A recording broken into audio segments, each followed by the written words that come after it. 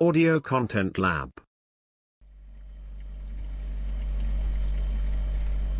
The hum of your refrigerator.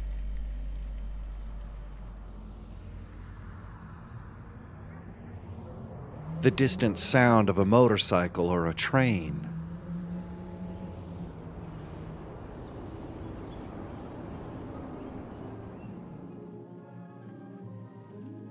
The background noise of a TV in another room. We live in a world of sound, and our minds basically never stop analyzing the audio we perceive, even when we're asleep.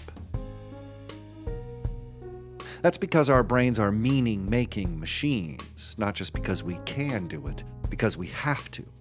Our sound minds never turn off, because parsing the world through audio cues has been a part of survival for millennia.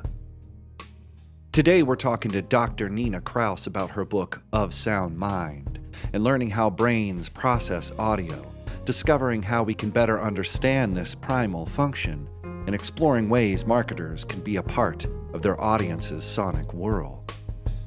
Let's get to it.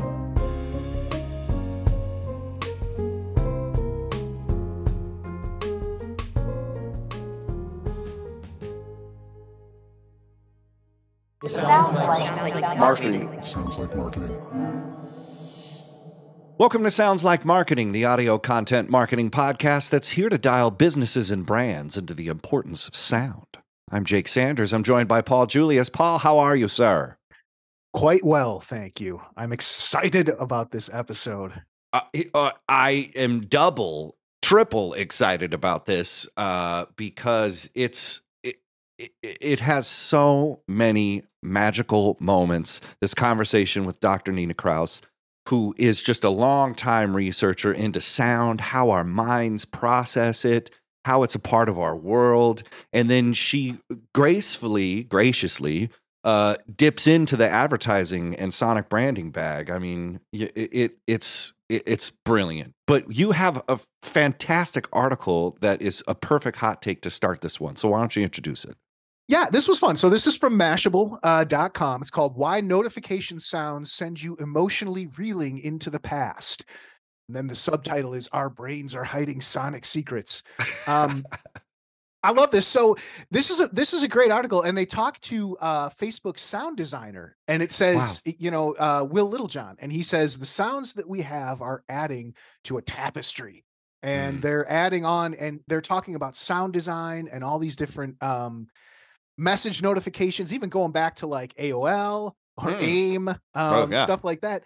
But the article about this is kind of starts off about how she was dating someone and they met, and they originally were exchanging messages over Facebook Messenger. And so the sound of the Facebook Messenger notification kind of became ingrained to this author. And so she digs out a little bit deeper. But the quote that I really like out of this is they say that the sound itself can't force a feeling. It has to be the context that the sound is in. And additionally, UI sounds themselves may be new and specifically primed for association, but the phenomena is just an extension of how our brains already process sound, whether created by the wind in trees or by a buzz in our pocket. So I think, to me, like, and Dr. Kraus brings it out way better about, context and stuff like that. But my hot take out of this is, and I'm going to try and be brief because the interview is long. It's worth it, but I want people to get to that. Dr. Kraus talks about alert sounds that we're constantly processing sound, whether we know it or not. And she uses an example of like an air conditioner running or a loud refrigerator, and you don't really notice it till it goes off. But that's our bodies, like, long time. That's your ADT, that's your body's alarm. Right. Is how do we notice things that are going on? Because there's so much information processing. Yeah. And so I started thinking about like, well, what gets our attention? Like what triggers those alert things? And I put them into three kind of basic things. A new sound starts, an existing sound stops, or a sound that's been going on changes in character, right? So like a pitch goes up, something starts happening a little faster, a little slower. Hmm. And I guess my take out of this, from the article and from the interview and all of it, is one thing that Dr. Kraus says is being more intentional about using sound and maybe thinking about using less.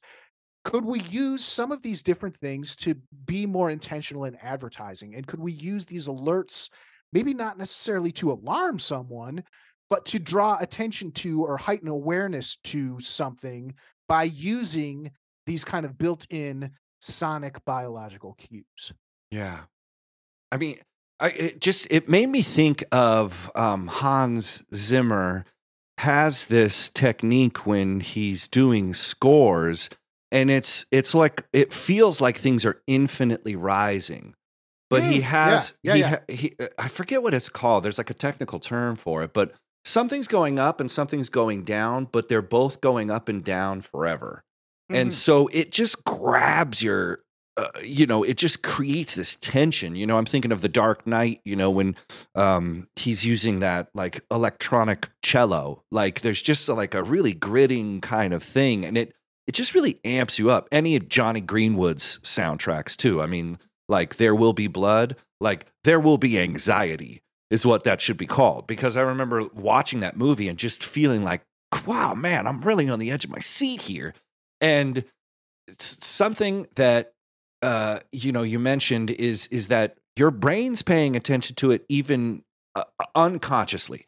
So like your brain is thirsty for context. It wants to make sense of what's happening. And I think that's one of the things that my hot take about this article is that so much of marketing lives in isolation from audiences. It's like we build entire campaigns and strategies disconnected from audiences. We're in our boardrooms, we're in our team Slacks or whatever. Brands are testing their products in a lab environment, in a focus group, but they're never really considering how it's going to be experienced by consumers, which, if it's an ad campaign, they're just swiping right on things. Or if they're watching TV, they're not necessarily paying attention, but their brain is. And so music is this way to really get in. But what I think is really key and what Nina hits just eloquently on is that you have to understand your audience's context, and you have to appreciate that they have all those notifications. They have appliances making noises. They have, sounds surrounding them. They have a general level of anxiety that you have to compete with and also participate in. And so that's why it's kind of inspiring to find a way that marketers can respectfully connect and communicate with an audience. And, maybe that's through frequency, head on, apply directly to forehead, head on, apply directly to forehead, or they say that number over and over and over, 1-800-345-555, 1-800-345. And then they, you keep hammering it into people, but is there a more nuanced way? Like that third thing that you mentioned about getting attention is sounds changing, a change in the character. And I think maybe there's something marketers could do when they're approaching sonic branding and even just general communications is silence, or something that is unique, something that's distinct, adding textures and being more playful with the way we communicate. I think there's something there that this article hints on, that the interview hints on. You're competing with a busy brain. And so your job is to do something that is unique, distinct, but also respectful and kind of honors the audience and sees them in their moment and reaches them in their context. And I just think that's what my thought is. Yeah. And I think they kind of go together too, because really it says, even in the article, in the brain, a sound is never just the raw data of a sound wave. There's always something more to it. And we associate these sounds from the minute it goes in. I mean, our brains are constantly trying to catalog and, like you said, context. I mean, that's really what a lot of like just survival is about. Like, Right. where is this sound coming from? Am I outside in a field? Am I inside, in my safe house? Like, it all matters. And I think Nina really, really hammers that home. You got to listen to the whole thing to get to the sound quiz at the end, where she really kind of lays us out in a very eloquent and friendly way, but really gives a whole different idea and meaning to context and how sound and your brain kind of work together on these things. And she's the expert. I mean, she Yeah. has spent decades studying this from all the different ways, neurobiology, just regular biology, audiology, all those things. There's Pavlovian stuff. That's a bit of psychology there. There's so many different angles, and Dr. Nina Kraus just tears into it. And it's an honor that we got to share this moment with her. So it's a fascinating interview. Let's get to it. Let's go.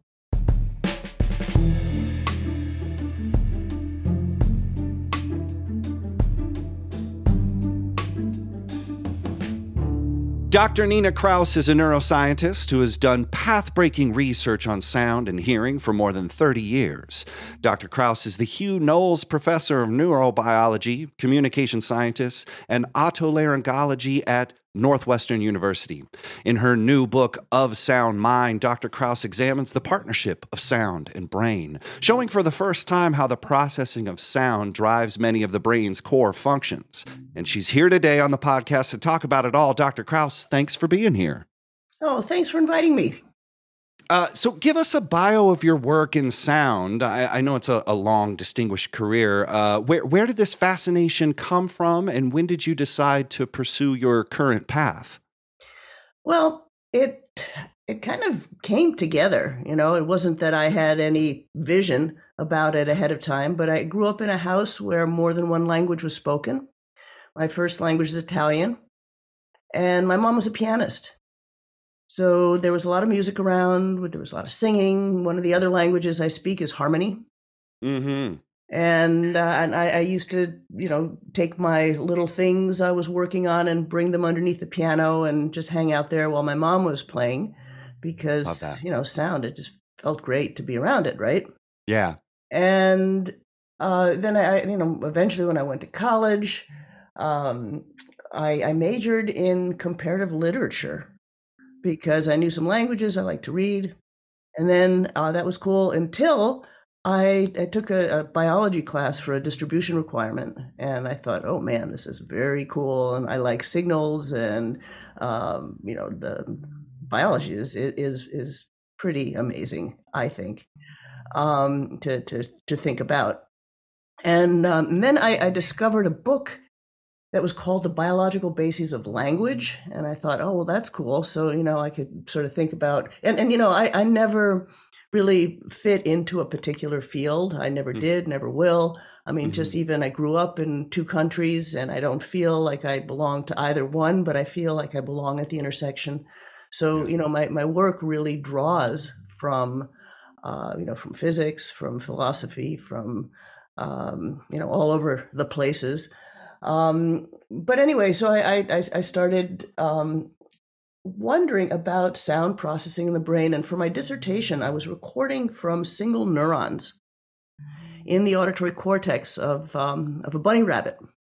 And, if you play a sound and that neuron responds to sound, it will, it will show you, because of the electrical response, the currency of the nervous system is electricity. And so you see that response. And then if you teach the bunny that the sound has some kind of meaning, like a carrot's going to come, when that comes and it hears the sound, then it's the same bunny, it's the same sound, it's the same neuron, but the response is different. And so, I could see firsthand how our experience with sound changes how our brain deals with it. So that was, that was a big deal. And Yeah. and of course, we still have animal models that inform our human work, but we're mostly interested, and we mostly do work. I'm interested in how people and people's experiences influence sound processing in the brain. Yeah. Yeah. And all of that is very expertly condensed in your new book, Of Sound Mind, which is brilliant. I just finished it, like we were saying before we hit record. I suggest everybody go give it their attention, because you sort of have these, your work with brain volts and working with humans and all these different environments. You've really discovered some amazing things, and it isn't just a in and out thing. It's kind of everything happening at once. I mean, is it possible for you to just give us a pitch, briefly for your book, and then can you highlight some of the research and the findings that most excited you? Yeah. So, the book is my love letter to sound, and it's written conversationally. So it's this is my crusade to encourage people to think more about sound, because as a culture, as a society, we don't think about sound that much because it's invisible, and we live in a very visually biased world, and yet it is a profound force in our lives.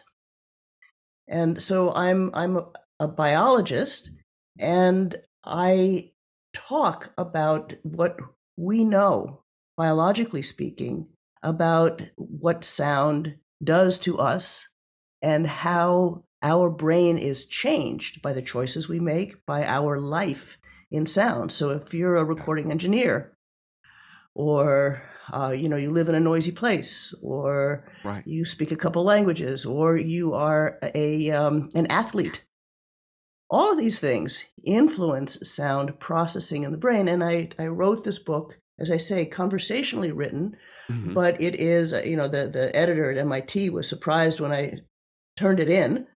A huge, section of it is references.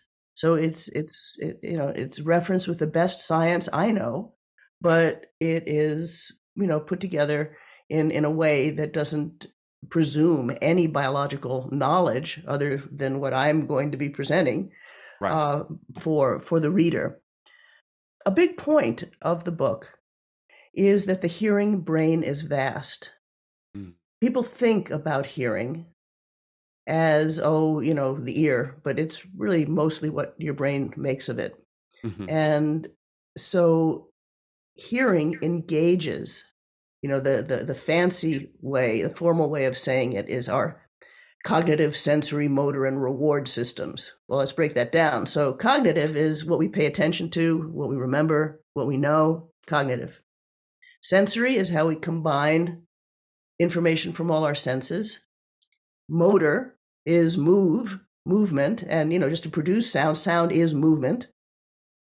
All of the networks of the brain that are involved in those many, many, many activities. So, the hearing brain is vast. It is enormous. And one of the things that I learned early on was, so if you had to think about what it is that we do at Brain Volts, you might think of how is it that we learn biologically through sound? And I discovered that, music is the jackpot for the vast hearing brain and for learning through sound. Because if you think about music, it really engages our cognitive, what we know, sensory, our interaction with other senses, motor, how we move, and how we feel, networks. And music does that better than any other sound. So it's a great model, as well as just a wonderful, wonderful being that we can interact with on this planet. Yeah. We have this music, which is, so I talk a lot in the book about music, But I also, if you go to the home page of our website, which I also encourage your listeners to do, you will see that we study all kinds of things. We study athletes and concussion and music and rhythm and aging, language disorders like autism. Mhm. We study all these things, and you might think, well, what are they even doing at Brain Worlds? But it is all under the umbrella of sound and the brain. Sound brain is vast, and it engages and it influences everything that we care about, which, like child development, education, medicine. It really does.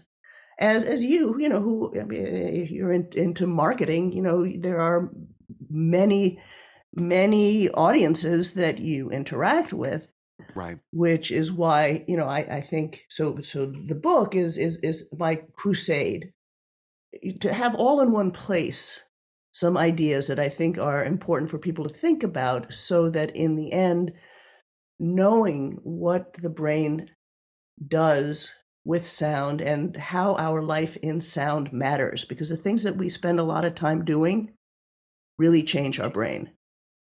So we have to make good choices. And I think if people, knowledge is empowering. I think if people understand how important these choices are and what it really does to our brain if we make music and if we don't, for example, this will, I think, influence how we raise our kids, what we think about in terms of education, what we think about in terms of the noisy world we live in. I mean, there are so many choices that we can make every day, that I hope the biological knowledge of what our life in sound does to us will really help.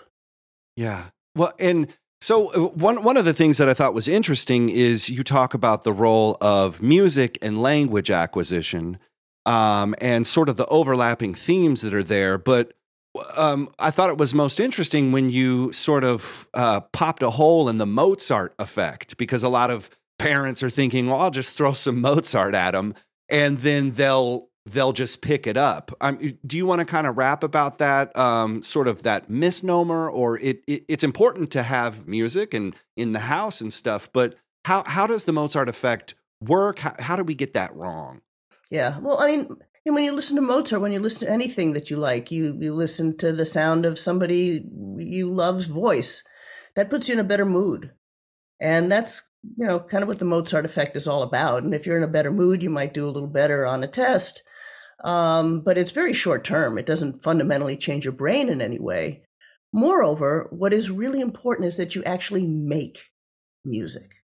So you have to make these sound to meaning connections. And being a sound engineer counts. Singing counts. Being a bird watcher, it's really, you're listening. You're a bird listener. You're making sound to meaning connections that are really detailed. You do it for year after year after year after year. You're making the sounds, and that will fundamentally change your default pathways, the way even when you're asleep, your brain will respond. For example, if I were to put sensors on your head while you were asleep, you'd be sound asleep. But if I say your name, your brain will just automatically register that, because you've learned, this is your default system. You've learned that this is a sound that is worth paying attention to. Right. The other thing is, people say, well, what about if I only listen to sound? Listening is great, but I use the analogy of, you're not going to get physically fit watching sports. There's probably a lot of people in the audience that are feeling like, I feel fit when I watch football, but as I eat these nachos, maybe not so much. Yeah. So anyway, it's really important to think about, again, the choices that we make in our daily lives and the way we engage with the world, and sound. Just even now, one of my heroes, Ian McGilchrist, coined the word betweenness. And he uses it as a way to talk about all kinds of interactions between living things. But I think sound embodies betweenness better than anything, because, I mean, look at us right now. We're kind of going back and forth. We don't have a script. We're improvising. We're everyday improvisers. Yep. And we're in the moment. We haven't like prepared some kind of text that we're going to put on Instagram, and we haven't, just, we are right here, and it is between. We're going back and forth and back and forth, and think about what it's like if you sing harmony with somebody. If you're singing harmony with somebody, you're listening and you're changing your motor production, and then you're listening, they're listening, and you're just going this back and forth, this constant betweenness, this interaction. Or how babies learn to talk. First they make sounds, and they go ah, and you say ah, and then they go ah, and you say ah, and it's just this back and forth. It's betweenness. It's in the moment. And sound is so powerful, so under-recognized as a powerful force in our lives, and something that we need to make really good choices about, which is where you guys fit in, because you're in a position to direct people's choices. Mm-hmm. And one of the things that we know biologically is that everyone is different. So that if I take the biological response to, I don't know, a hard day's night, and we hear how your brain processes it versus mine, it'll be recognizable as a hard day's night in both cases. But, we're into signals. If you actually look at the signals that make up not only the sound waves, but the brain waves, pitch and timing, timbre, phase, we were talking about compression. I mean, all of these things influence. These are all ingredients in sound that your brain needs to make sense of. And we all, based on our life in sound, and I use, you'll like this, as I use in the book the metaphor of a mixing board. Yes. The brain is a mixing board. So sound has all these ingredients. It goes into our brain. And if you think of a mixing board with the faders going up and down, you can see that each one of our life and sound, each one of our brains, we can see how good a job my brain is doing, or your brain is doing, processing these different ingredients. So we can see, well, these are some strengths. These are some bottlenecks, maybe in a kid who has a reading disorder. These are all things that we can get information from. And so we have done a lot of science, and we've learned a ton, as have other labs. And so, we don't work in isolation, and as you'll see, in the book, I mean, there are references from all over the place. And that's what, you learn what I think is the converging biological evidence for, whatever it is that we think and what I wrote about. Yeah.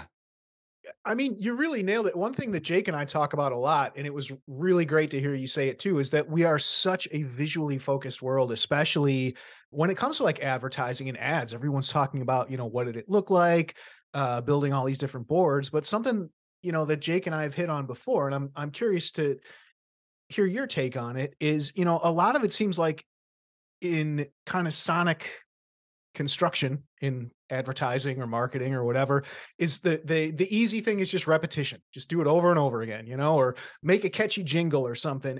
And we're always kind of looking for something deeper. And I think you're the right person to ask about that. Like, have you found anything that you think might be helpful, or at least something that advertisers and marketers should consider Yes.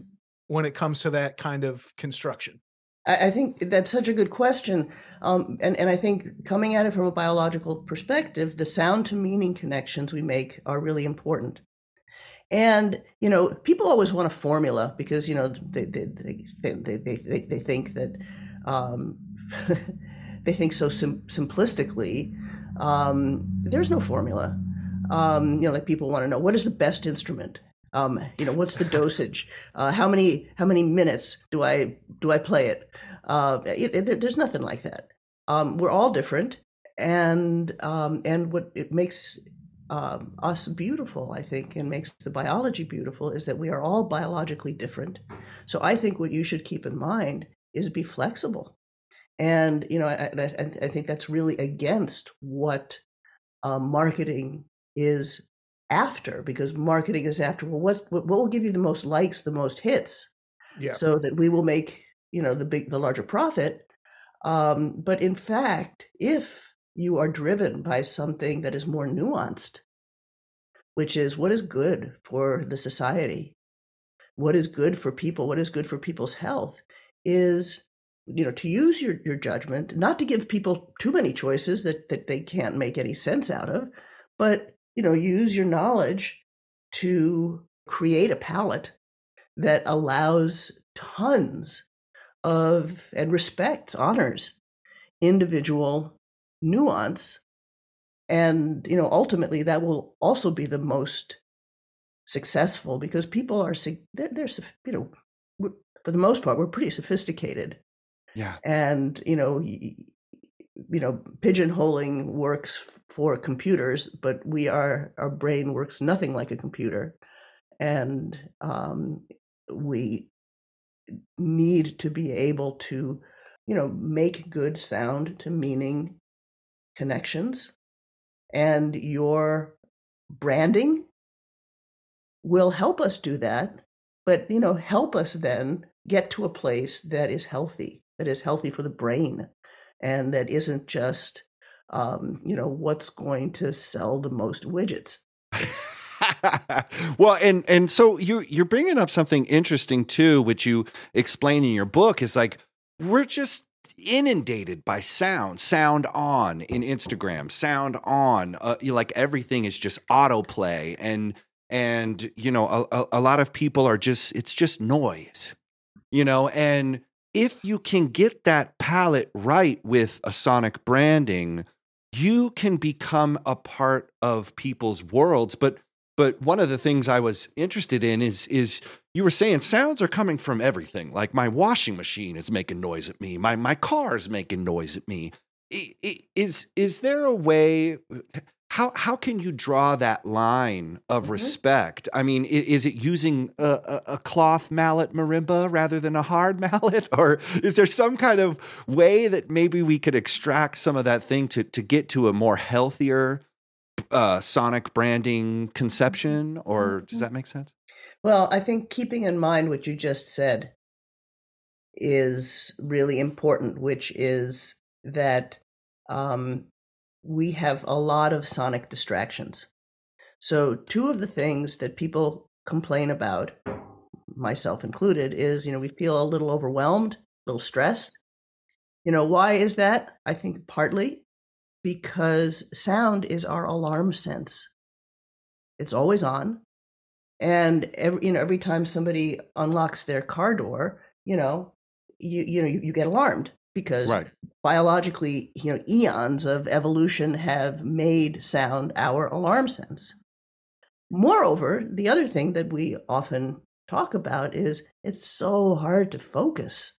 It's so hard to, just kind of keep one idea going. Well, of course, because you're constantly being interrupted.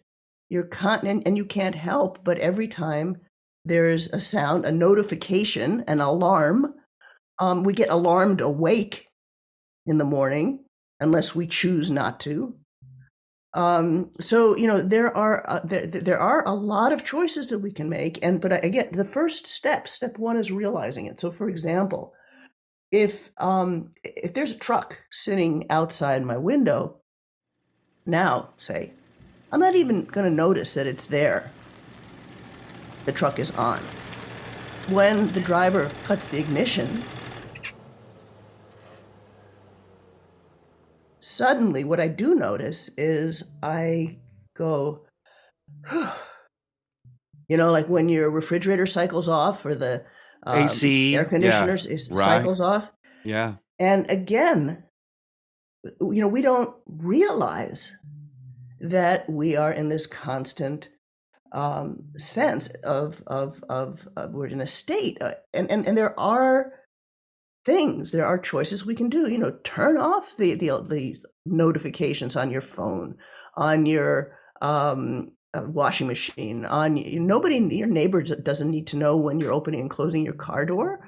Be kind too. Think about other people. Right. In an airport, that's one of my biggest examples. Is airports inherently are noisy places, but we don't need to add to it. Silence your phone. You're on your phone all the time anyway. Just it's just one more click. And think about the people around you. You've got a kid who's playing some kind of a noisy game. We don't all have to hear that.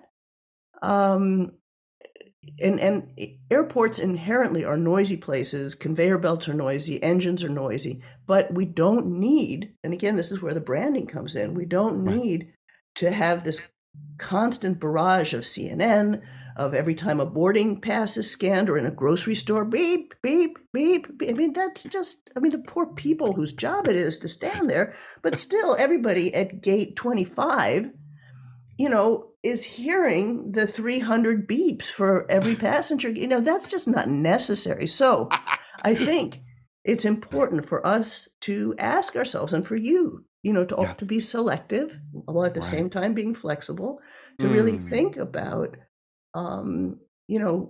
what sounds are necessary. And also giving people a choice about them. I think that sonic branding is definitely something that works, because our brain is really good at making sound to meaning connections. Oh, those are mommy's footsteps coming up the stairs. I recognize those. We're really good at that. But you have to treat that with respect. Branding works, so we know that works biologically. How do we deal with it responsibly? It's an amazing question, and it sort of sparked another insight that you cover in the book, is white noise. A lot of people like to use white noise to go to bed or to focus, or those kind of things. But you mentioned something, and I think I got it right, was that it sort of prevents your ability to parse signal and noise more. So it actually kind of adds to chaos. Did I get that right? Or is there You sure did. You really did. And the problem there is white noise. So, I keep saying sound to meaning. Well, babies in particular, and we're all primed to make sound to meaning connections, but we can't believe how quickly our babies are making these connections, right? Wow. And now, if you give them a sound that has no meaning, like white noise, there's no nuance, there's no meaning, there's no nothing. The brain, even when it's asleep, is searching for connections. It's searching for meaning. And when it doesn't find it, and we know this is where good animal research comes in, because people have been able to, it's very hard to control the sonic environment of a baby, but with a mouse, for example, you can control the sonic environment. And kittens even who have been exposed to moderate level, white noise machines. The beautiful fine tuning of organization that happens biologically in the brain. So our brain is organized in many places as many pianos, so we have, tuning that goes from low to high. We call it tonotopic organization. And this is something that you can measure neurally. And we can see in these animals that this tuning, so I think of an image of a beautiful piano with a normal tuning, and then think of an image, you've seen pianos where, the keys are all really messed up, and the ivory's off, and some of the keys aren't working. So you've disrupted that. And that, this really happens. So on the other hand, for babies, again, this is my opinion. I recognize, I would recommend, learning to soothe yourself, find your thumb, and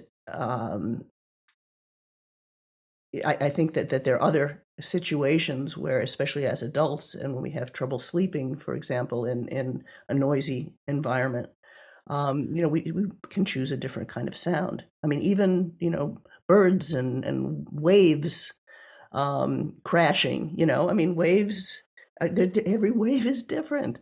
This is a rich, like think about, you can create a rich sonic environment. And so, having sounds like that, just knowing that this is how your brain works, knowing that it's your responsibility to make the best decisions for your kid, for yourself, I think can help change. These are all things we can fix. These are all things that we can do, which is, I think, really, really hopeful. So, my hope is that having some biological knowledge of, what your choices really do to your brain will help us, because it helps me, think about how I want to spend my life in sound. Right. Woo! Jeez. Okay. Come on. Well, and I feel bad because I feel like, well, I just want to cram sound into every corner, and I want to work with brands and I want to get them, but you make such an amazing point, is nuance, respect. Like you do these things. I want you to have your jingles and all those things. And I'm pretty sure I'm woken up in the middle of the night by a J.G. Wentworth, Cars for Kids. Oh my God. Don't get me started with the Cars for Kids. Sorry. But it's really interesting how just with a little bit of nuance and respect, you can use those same things, but maybe even make a deeper impact, one that spreads across demographics and just kind of hits the sound mind. I love that this. answer actually did leave me speechless. So I'm like, but that was remarkable.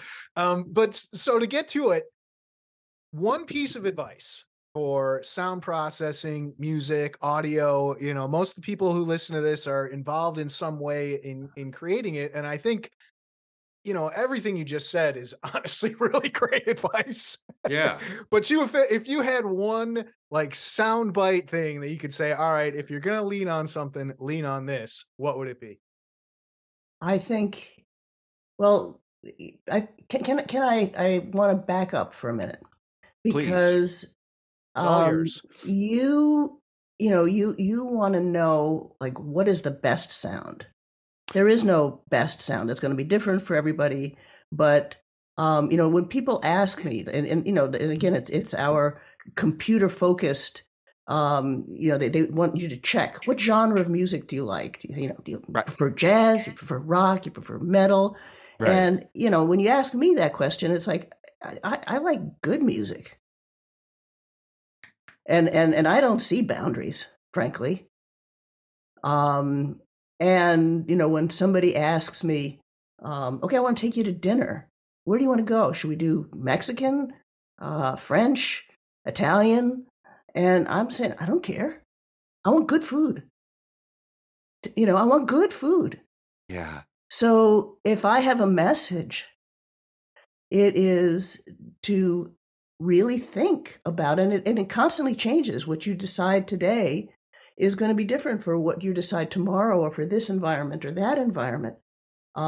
Be flexible and try to spend your life engaging with really good sounds like language and music. Try to avoid notifications, alarms, low-level noise that is not necessary. Right. So, go for the good sounds and keep away from the bad sounds. So there you go. I love that. Even recognize that these things are happening, because I think a lot of people just don't. It's just background. Yes. And you don't even realize that that's affecting you, probably pretty negatively. Huge. That's exactly right. And that's why I wrote the book, because I found that no matter who I sat next to at the dinner party or whatever, when I started talking about what it is that I think about, and with sound, it's like people they're interested, and they didn't know, and so I thought, okay, well, I'll write this book, and then I wrote this book, and I sent it off to the publisher, and when I sent it off, I thought, why did I even write this book? This is all so obvious. And then what has been happening is I get correspondence from people from all walks of life, all over the world, who say exactly what you said, Paul. Is I had no idea. Yeah. I mean, that's one thing that I think Jake and I can speak, at least from being on the marketing side. There's a ton of stuff like that. People don't even realize it's going on. It's happening all the time. And it seems like common sense, but it isn't. If common sense was so common, it wouldn't be called that, I guess. Exactly. But I have a question for you, Nina. Growing up, in different places, different countries, did you find yourself like with a jingle that's stuck in your head? Do you have an earworm inside there that's like working you? Or, is there one that you were fond of, or, maybe a jingle that you didn't like, or, Nah. Yeah. And again, it kind of changes. Like if I'm, working on some piece of music, like I'll be hearing that, those bars again and again. Yeah. Sometimes you get some annoying tune. One that comes to mind is Sugar, Sugar, Honey, Honey. Remember that song? Oh, yeah. Oh, yeah. I found myself, just kind of at the copy machine, and this thing is going through my mind, and I'm thinking, what am I even thinking about? The two that go through my head is the Tonight Show theme from Johnny Carson, and then the theme song to Patty Duke. Like always, forever, all day, it's just like popping up, and I'm like, 'cause they're cousins.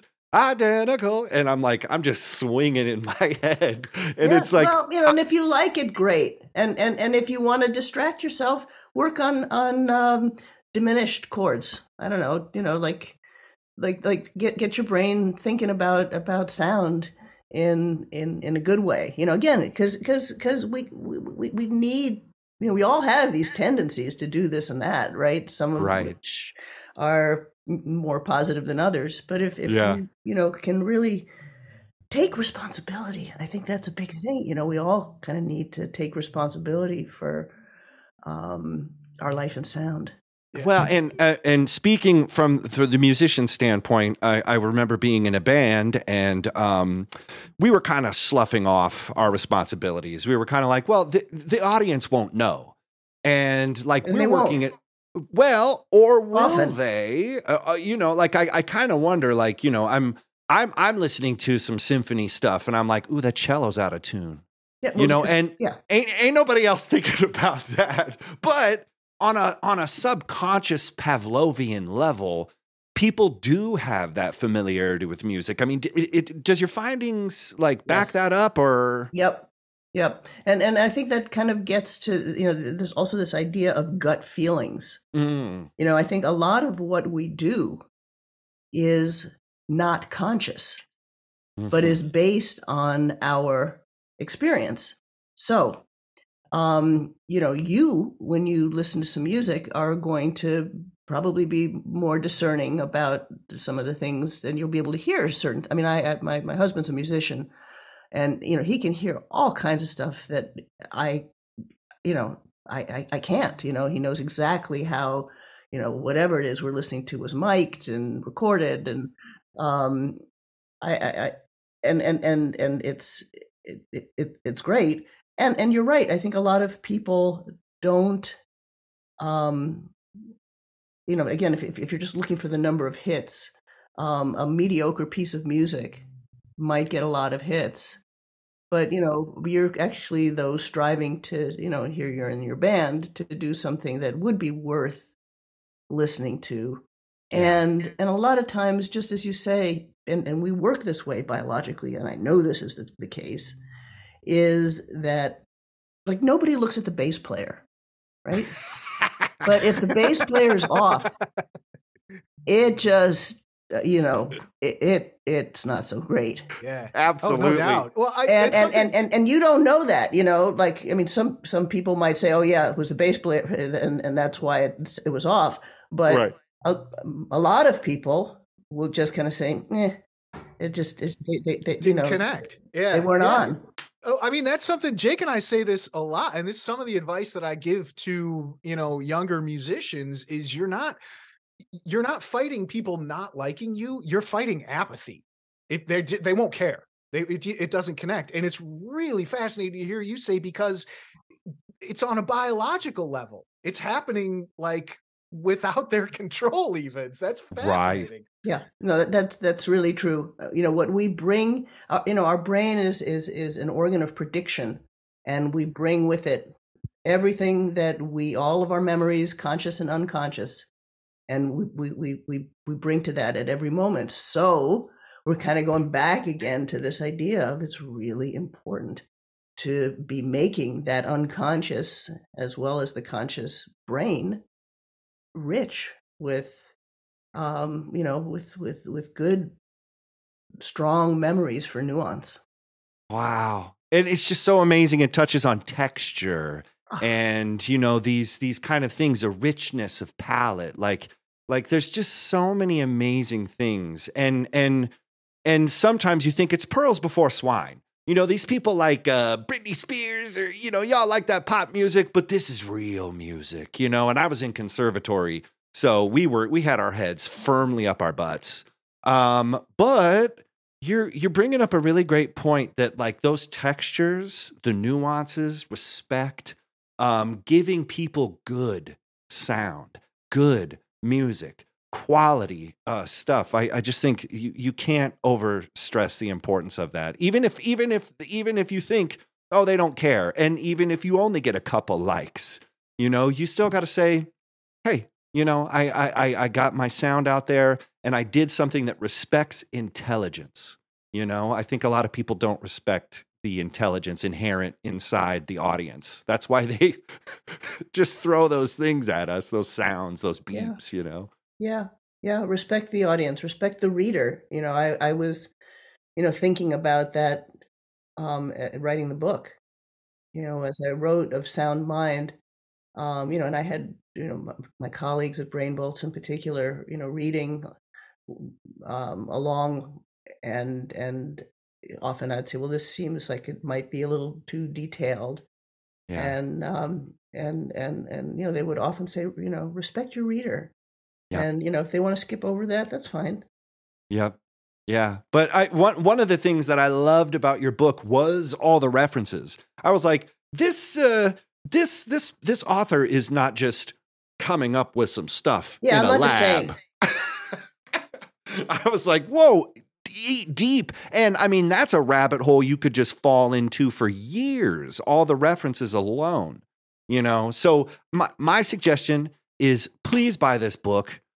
Go to Brain Volts, check out the work Dr. Nina Kraus is doing. And if you can take one thing away from this, respect that audience, make good sound.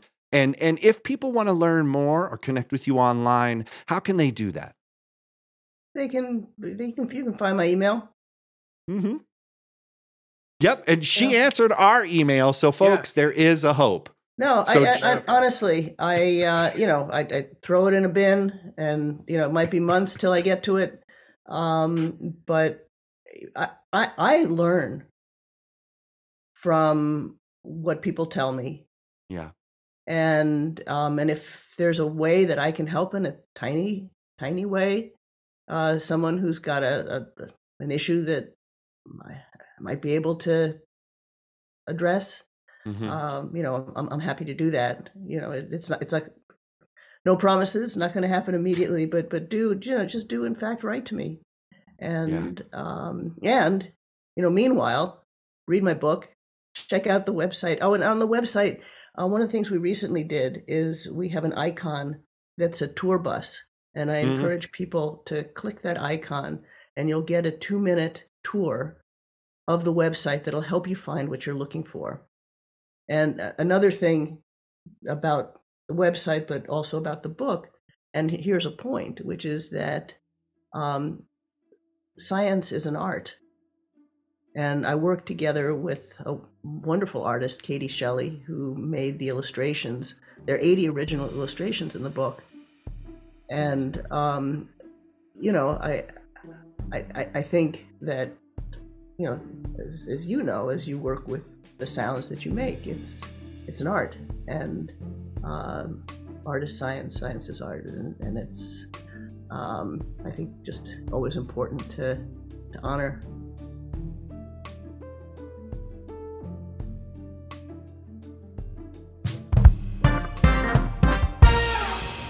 Time for a sound quiz.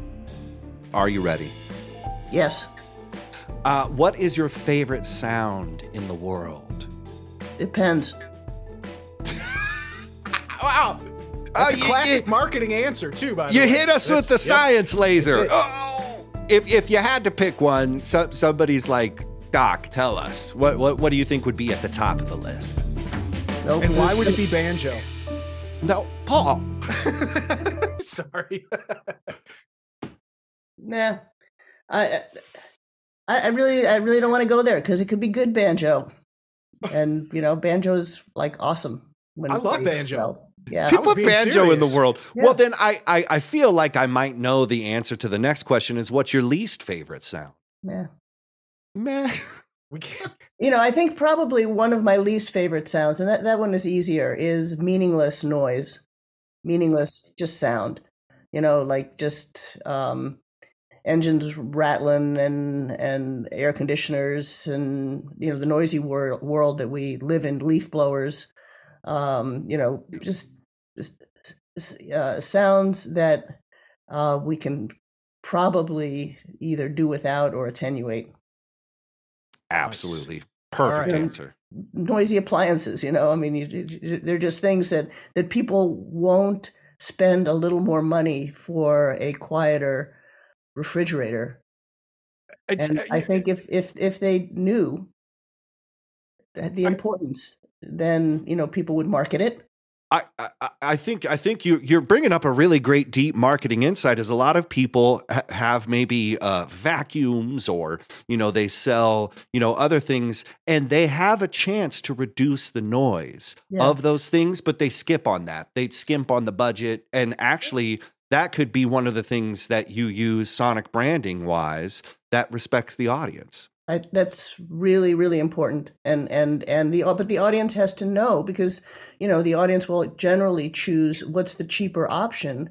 But if they understand what having a noisy refrigerator does to sort of the stress level in your house, you know, maybe it's worth it's definitely worth the price. Right. Yeah. It is. It's incredible. Way cheaper than psychotherapy. I didn't even really think about it, but I mean, it's spot on, the effect, because I have an air conditioning for the first floor, and like that, when you turn it off, there definitely is like that. Oh, everything's kind of chill now. Like it's amazing to just think about, like, that's an effect. Okay, so speaking about effects, we're gonna do 3 sounds. So you ready? Here comes the first one.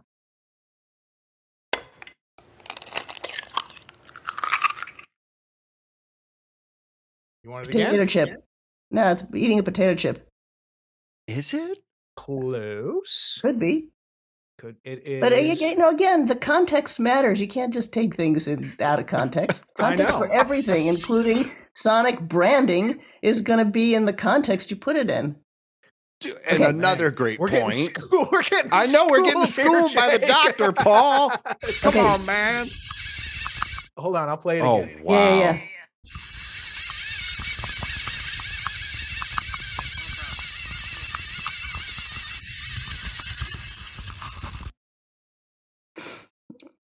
It could be one of those little wind-up toys slowly getting unwound.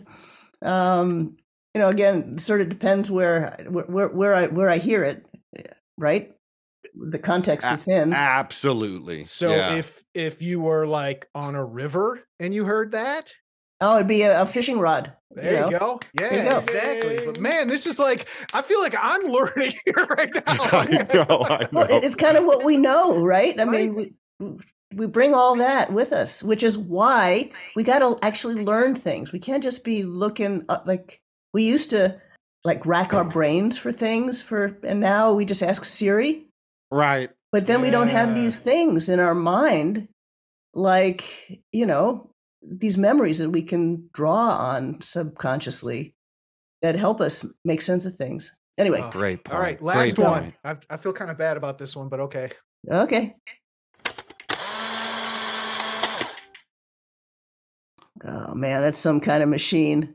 And it could be like a leaf blower or, So this was old school, and they called it Polaroid. A Polaroid camera with the thing coming out. Yeah. But honestly, I think this entire sound quiz is a demonstration that without context, one sound could be 6 or 7, 10 different things, depending on who's listening to it and what the context is. Right. Which is why for marketing and branding, and people always like they want to know, well, what is the thing that's going to work? And, it depends. That's absolutely. Yeah, you just proved it. I mean, geez.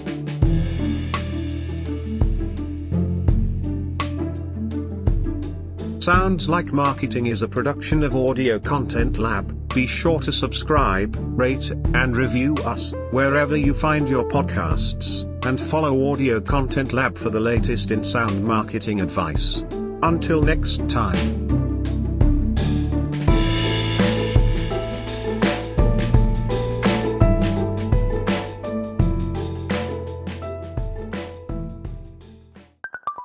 Audio Content Lab.